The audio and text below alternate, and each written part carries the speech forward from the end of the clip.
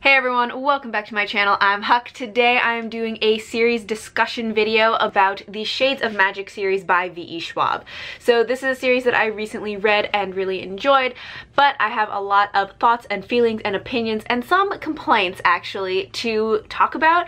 And so I'm going to be doing a spoilery discussion of these to just kind of put it all out there and just say all the things that I want to about this series. So if you haven't read this series and you don't want to be spoiled for it, then you should probably stop watching because this is definitely going to have spoilers in it. I'm gonna try and keep this as organized and as unrambly as I can, but it's probably gonna get a little rambly.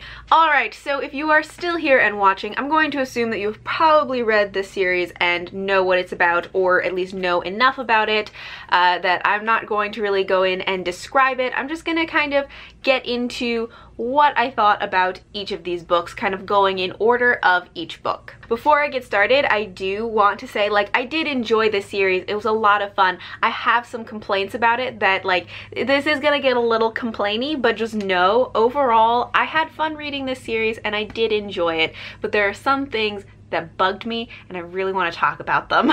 So the first book in the series is A Darker Shade of Magic, and this one really starts off the whole story, and I enjoyed it in that it was pretty fast-paced. It's definitely like it pulls you in. The story I really liked. In this one I didn't care that much about the characters themselves, and in general I'm a character-driven reader, but the story was interesting enough and fast-paced enough that I did get kind of sucked into it. Kel I found kind of annoying because I felt like he was pointlessly reckless about things.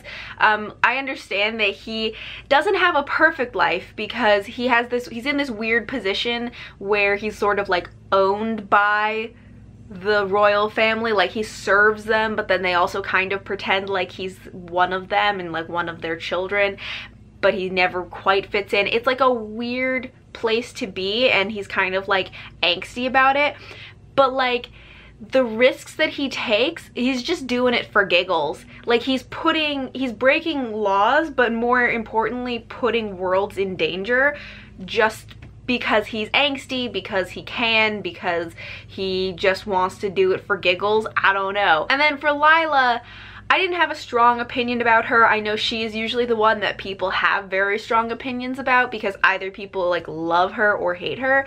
In this first book, I didn't have a strong opinion about her. I thought that she was fine. She also was kind of reckless, but to me it was more understandable and more acceptable because she has kind of lived a harder life. She has to take care of herself and look out for herself. She has to live as a thief. And so to some extent that kind of made it less annoying to me when she would make reckless decisions.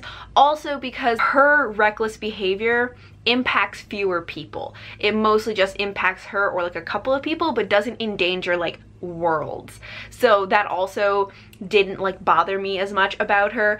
And to some extent for her, like she has had to survive and take care of herself, and whatever reckless decisions she makes, like to some extent it's working for her. She survived this long, you know, so even if they seem reckless, like to some extent it's working. She's doing something kind of right because she's survived this long. Whereas for Kel, his reckless decisions have zero to do with survival. Like none of it has to do with survival. It's just because he's angsty and he wants to like entertain himself or feel like you don't really own me or whatever it is. So the second book is A Gathering of Shadows, and this is the one where this video is gonna get a little complainy, and like I swear it's gonna perk back up once we get to the third book, but this one I found very frustrating for a lot of reasons, and this is mostly what I want to complain about really. But before getting into the complaining, I do want to say I do really enjoy V.E. Schwab's writing, especially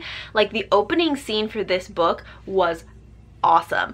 It felt like I was watching a movie as I was reading it. Like I could see it in my mind. It felt like something out of like Pirates of the Caribbean, and I was like, I want to see this scene specifically, but even like this whole series as a movie. Alright, now, on to the complaining about this. The first thing that I want to say, I did mention in my, I think, May wrap-up when I talked about this, is that this book is very much a filler story, second book syndrome, whatever you want to call it. Like, this book is pointless. Because pretty much nothing important happens in it. There is like a minute amount of information that moves the plot forward, and it could have just been included in one of the other books, either the end of the first book or the beginning of the other book, and not included the, like, you know, 400, 500 pages of pointless story that this is. Once again, I feel like the characters are kind of pointlessly reckless, and I found that really annoying in this one.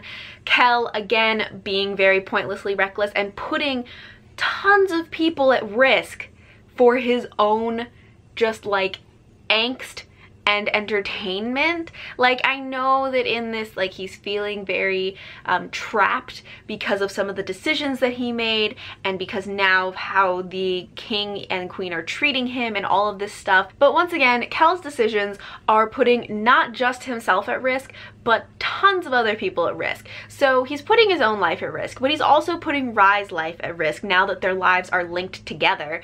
And I know that it's Rye's idea for him to do this, but that doesn't mean it's a good idea. That doesn't mean that he should listen to Rye. And Rye is like the sole heir to Red London, and you can't put him at risk like that, even if it's his idea, even if he condones it. Like, that doesn't make it okay. But more importantly, he's putting the entire country at risk. They said that these games are like a political thing that they do to kind of bring the countries together, and that the countries purposefully don't choose their very strongest magicians to fight because you don't want anyone to have too much of an advantage, and that the countries would freak out if they knew that the Antari was competing, because that wouldn't be fair and that could start a war. Like, that's not, like, Kel's angst is not worth starting a war. That's not okay. Like, I don't care how angsty he is and how much he's feeling trapped, or like it's not fair, or whatever it is, or how like weird his life has been. That's not worth starting a war over. And so again, he makes these stupidly reckless decisions that don't just impact himself, and it's not even, they don't just impact his brother Rye, they could impact multiple countries, and get people killed. So I was just mad at him about that.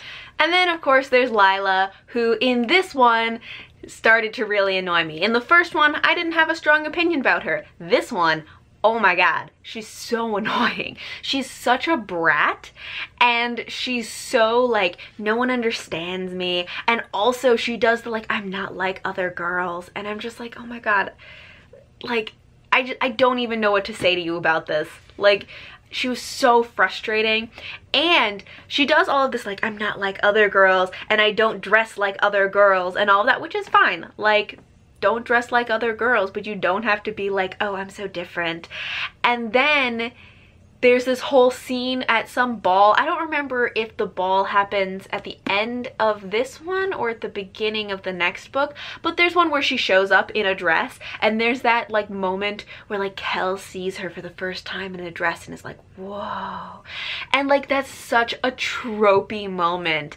The fact that it's a trope doesn't even bother me that much, because like, that can be a fun trope. That's a fun thing to happen sometimes in stories, you know, to have that like, ooh, kind of moment. But like, it felt so out of place in this story. That trope didn't make sense for this story, for this context, for these characters. It just like this is nitpicky, I know, but that moment just annoyed me a lot, and it just didn't fit. But the thing that bothered me the most about Lila in this book was the fact that she even entered the tournament, or the games, or whatever they're called. Because the thing is, she shouldn't be able to be powerful enough to even compete. She should have gotten knocked out in the first round. Like, we get it, she's Antari, like that was very heavily hinted, and like that was an interesting aspect of the story, but like, no matter how powerful she is, She doesn't know what she's doing at all. She just found out that she's Antari, that she has any kind of magical powers. This book takes place 4 months after the first one. So she has known that she has magical powers for 4 months. Okay? That's not enough time. She has had a haphazard, like, small amount of training from Alucard on a ship for 4 months. She should not be able to compete in the games. Not like rules wise, but just like ability wise. There are people in these games who have been training their entire lives how to use and perfect their magic. Kel, who has been training his entire life as an Antari, like, these people were giving him a run for his money. Like, yes, he won every time, but it wasn't easy for him, and he actually knows what he's doing. Lila, like, I don't care how powerful she is, she doesn't know anything. She doesn't have enough training. She shouldn't be able to have lasted that long in the tournament. And I know they have the whole, like, they've never had to fight for their lives, but she has, and she's resourceful. That's still not enough. Still not enough to justify how well she did in the games. I don't care. I just was so mad about this that I was like, this makes 0 sense.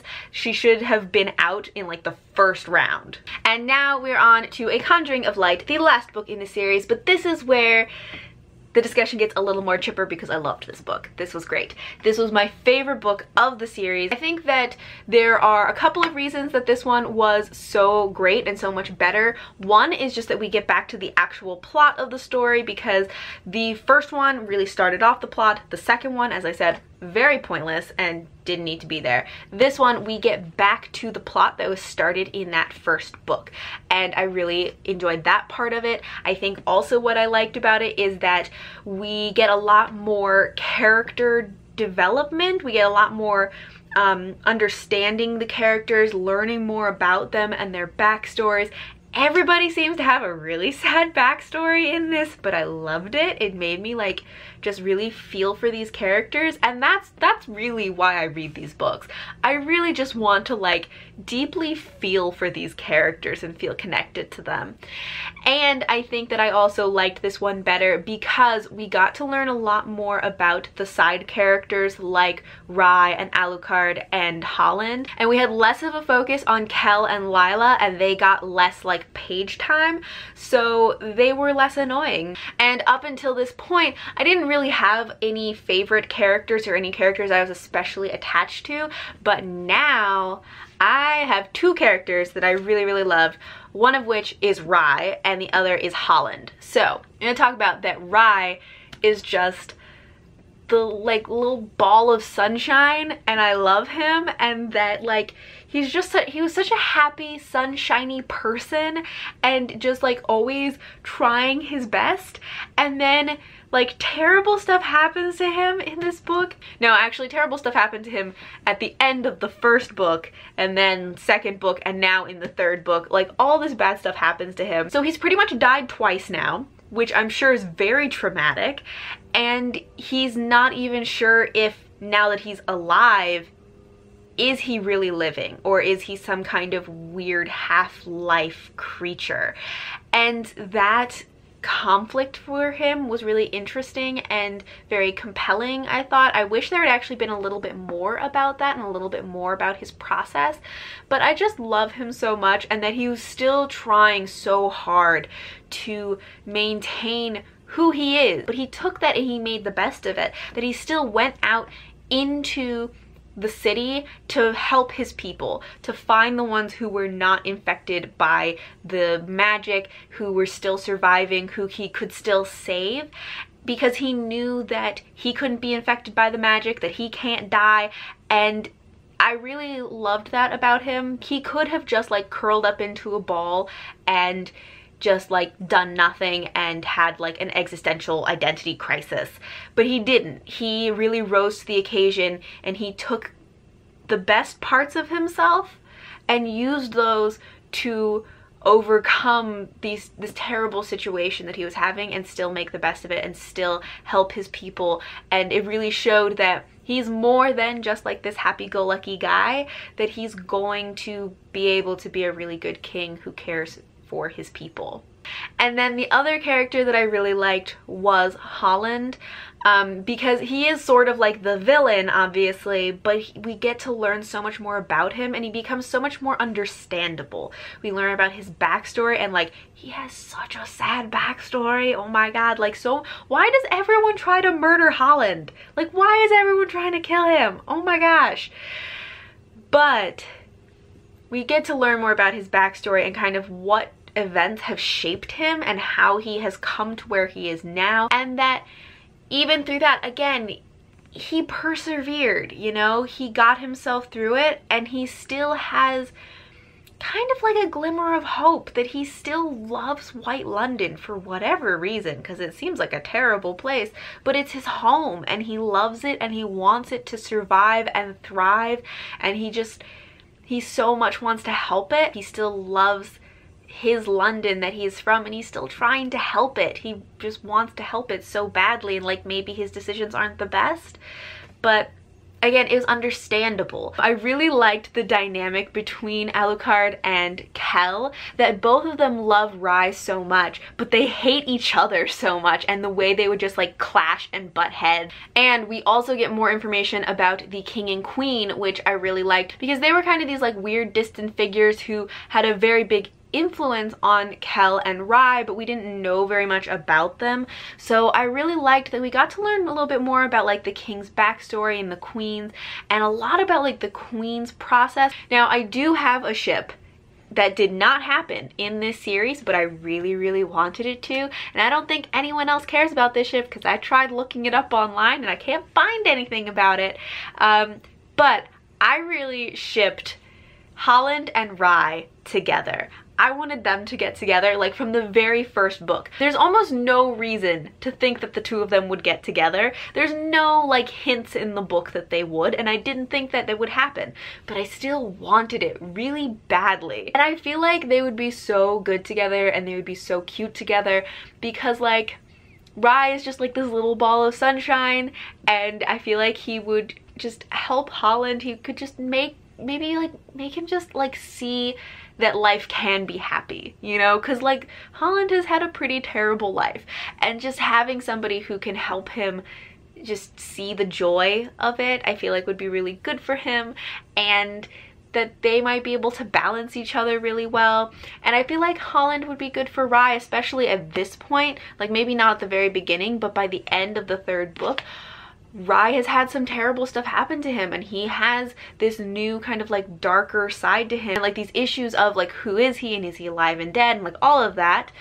And I don't know how well other people really understand that, and while Holland hasn't had those same experiences, I feel like he could understand better what Rye is going through and maybe help Rye through that. So I feel like they would be so good together, and I just really want it, and I couldn't find anything online about this ship. If anybody else ships them, please let me know in the comments that I am not alone, because I feel like no one else cares about this imaginary ship.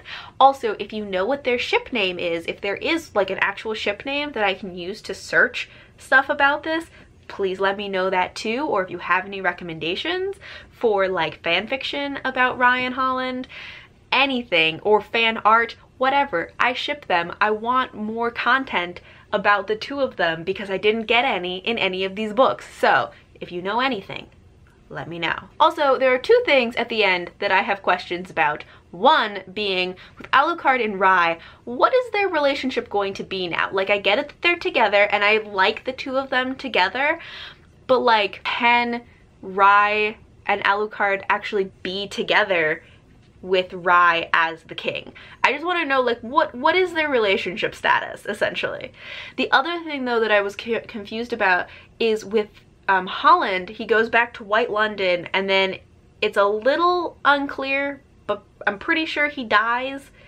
And then for some reason it seems like now White London is like, oh, and now White London breathes again and it'll be fine now. So like, did somehow, one, is Holland actually dead? Two, how does Holland dying help White London?